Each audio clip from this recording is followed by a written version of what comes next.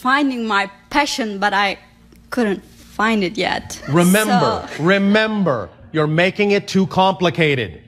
When we talk about the idea of acting on your excitement, we're only saying it has to start from the very simple level of at any moment looking for what carries the most excitement out of all the things you are capable of doing at that moment. It doesn't have to be a career. It doesn't have to be a job. It doesn't have to be a project. It can be moment to moment. That's the way to start. We will assume that you chose to be here today because that's the choice that excited you the most out of any other option you had. Yes or no? Yes. Then you see how easy it is? That's all you need to keep doing. When this event has concluded, you will be presented, obviously, in your life with another bunch, as you say, of options. Choose the one that's the most exciting, that you have the greatest degree of ability to take action on, and take action on it with no particular expectation. And then the next moment keep doing that, and the next moment keep doing that, and the next moment keep doing that. And that excitement, like a thread, will lead to all other circumstances synchronistically to allow your excitement to grow, which may eventually develop into a passion project, which may eventually develop into what you call a career, or not. It doesn't really matter. But you don't have to define your excitement in such a narrow way. Anything that you act on that contains the highest excitement in that moment is acting on your highest excitement. That's it. All excitement leads to all other excitement. So if anything else needs to grow from it, it will. But the only way it can do so is if you're willing to take the step every moment on whatever excites you the most, so that it will function like a series of stepping stones that will lead you to the next most exciting thing. And your excitement will always grow and expand, and you'll be given more and more opportunities synchronistically to act on bigger and bigger and bigger expressions of your excitement. That's how it works. So it really doesn't make sense that you cannot ever act on your excitement if you simply start simply. You understand? Yes, I do. So you've already proven you can do it by choosing to be here today.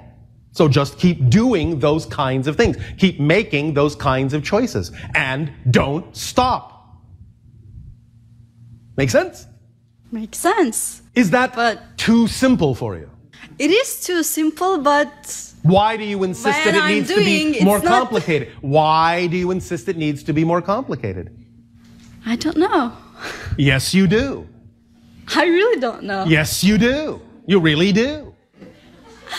Anytime you make a choice for one reason and one reason only.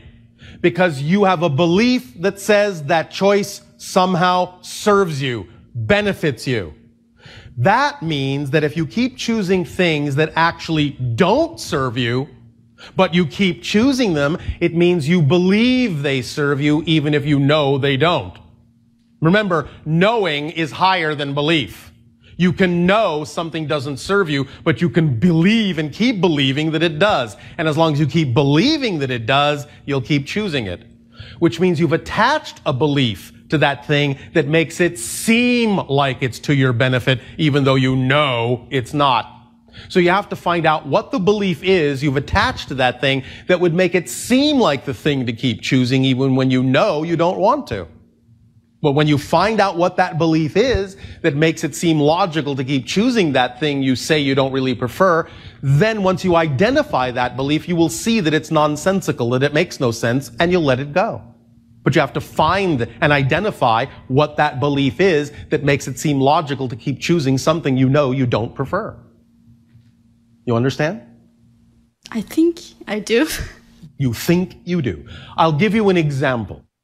Many people on your planet, as we have already discussed, present to us the idea that they have abundance issues. The idea being that perhaps they were brought up with conflicting belief systems. Perhaps they were told that they will not be successful unless they make a lot of money on your planet.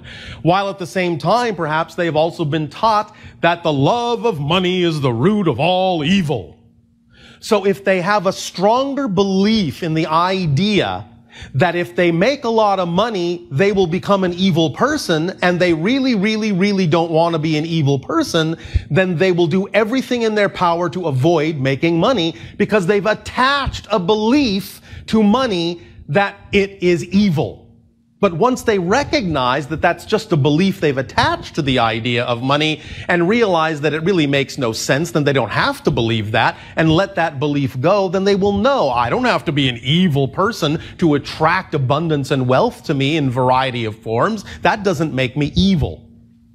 So once they have clarified that idea, then they will no longer operate that way. They will no longer see things that way, and their reality will change accordingly. Does that make more sense? Yes, it does. Does that help you then? It helps. All right.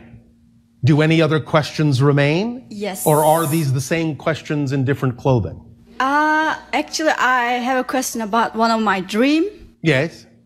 I had a dream about a month ago. Yes. I saw my sisters and one of a great leader for my country in history, and we were talking to each other. What is your country? Turkey. All right.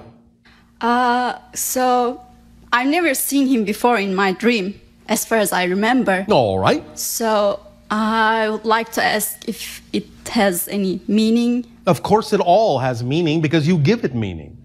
But it is symbolic of your desire and your wish to allow for a certain kind of acceleration and unification to begin to spread in that kind of area on your planet, in that part of your world. You can also help with this if you wish to share new ideas with the individuals in that area in a variety of ways and give them the options and the opportunity to explore new ideas. But there will be also other beings that will come forth, other people on your planet that will come forth to express many of the new ideas we are talking about here, but they will express them in slightly different ways as befits the belief systems of those areas. So you are recognizing that shifts are happening, changes are occurring in the collective consciousness that will give rise to a variety of individuals who will express new ideas in a variety of ways as befits the different belief systems on your planet. You're sensing that shift, you're sensing that change, specifically with regard to the vibration of the area you are familiar with, that you're connected to. And there was an earthquake about 3 months ago. Many people love to shake themselves awake because they don't do it in any other way. If they will not do it smoothly, they will do it jarringly, but they will do it.